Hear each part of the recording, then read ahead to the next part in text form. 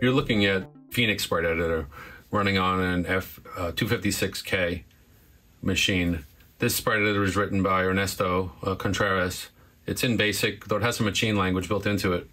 I'm here today to talk a bit about SuperBASIC and the use of procedures, how that compares to line numbers, and to talk a bit about loops and conditionals. So to start with, let me exit the program here and show you how to get back from an application that may be broken abruptly and get back text mode. So what you're looking at, though, is some sprites on the screen. You're looking at bitmaps on the screen. You're looking at text on the screen in a series of layers.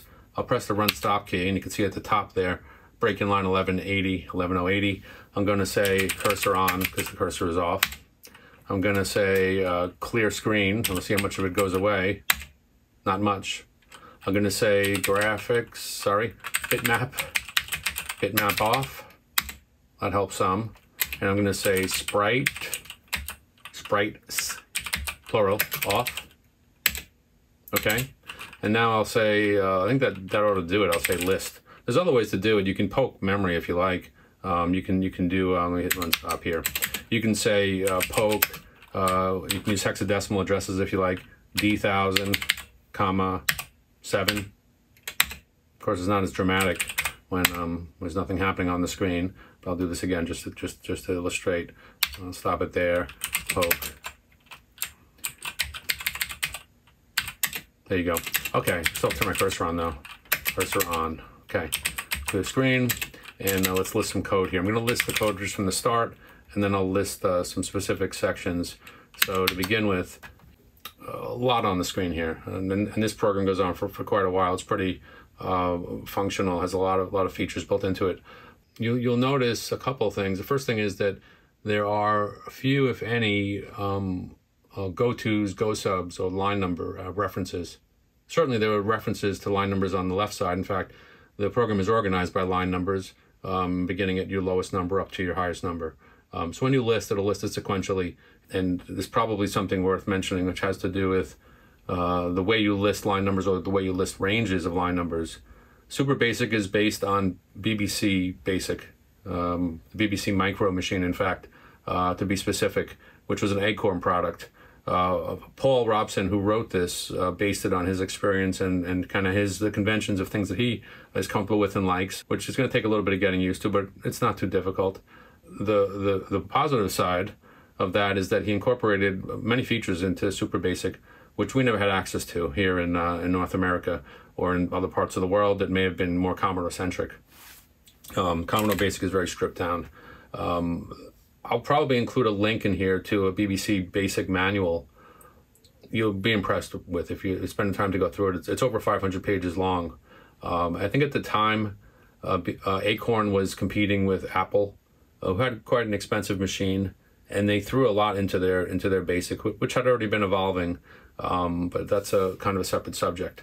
So moving along, let's list from line 510 forward, which in SuperBASIC you type comma. So I'll do this and I'll hit the stop right on there. And you'll see I've got line 510 is get mouse. It's a function. It's calling a function. It's not a built-in function. That's a function that was defined by Ernesto in his code. The other thing you'll see on this screen, scanning from top to bottom, is again the absence of line numbers. So sure, they're on the left, but there's no references, there's no go-tos. Third thing you'll see is, and I'll point with my finger actually, is hex addresses, again, built directly in. You don't have to do any conversion or talk to the machine in decimal, because it can do either. You'll see calculations. So the quick look here and the quick message is that there are functions. Line numbers are not as much of a thing, though I do see at the bottom here, he's got a go-to 1070. I'll also mention that you'll see nesting of conditionals and ifs. And I won't go into the benefits, else's, and all of the other ways that conditionals work in SuperBASIC, but you can browse the manual. It'll behave as you probably have used in other languages such as Python or JavaScript. So let me move on to quickly list. Let's see, I believe 10,000 onward is where his functions are stored. Let's have a look. Yep, looks like it.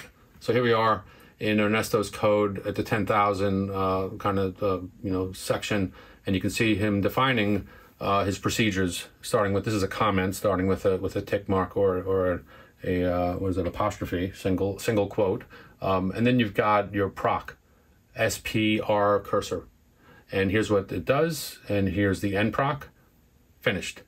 You have his next PROC, set SPR, and he's got parameters which he passes in, etc., end PROC, and these go on. In fact, listing, in addition to doing listing ranges, you can also list a PROC, I believe. Let me do SPR cursor. I may need parentheses. No, well, let's see. Let's do, sorry about that. There we go, yeah.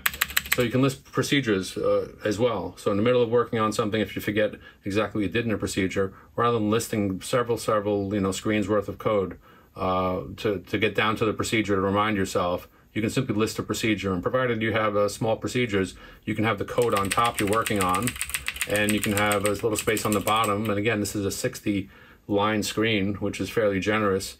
You can list, procedures and then hop back up and continue to edit your code.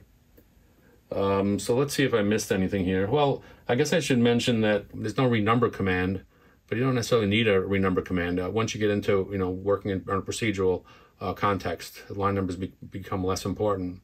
In fact, some of the code that Paul's written for his own BASIC to demonstrate things has been done in an editor in kind of a cross-platform development environment, where he edits in a text editor on his PC, his Mac, or his Linux machine, and then he pushes code into the box, which gets line numbers applied, and it simply gets tokenized and then saved kind of an optimal format.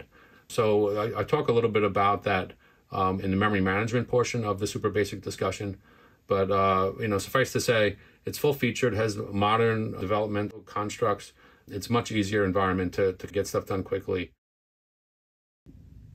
There'll be sample code posted on the Foenix Marketplace website as time marches forward. It's inevitable that more people will be writing basic code and wishing to share it. So keep your eyes open for that. I'll paste the link below.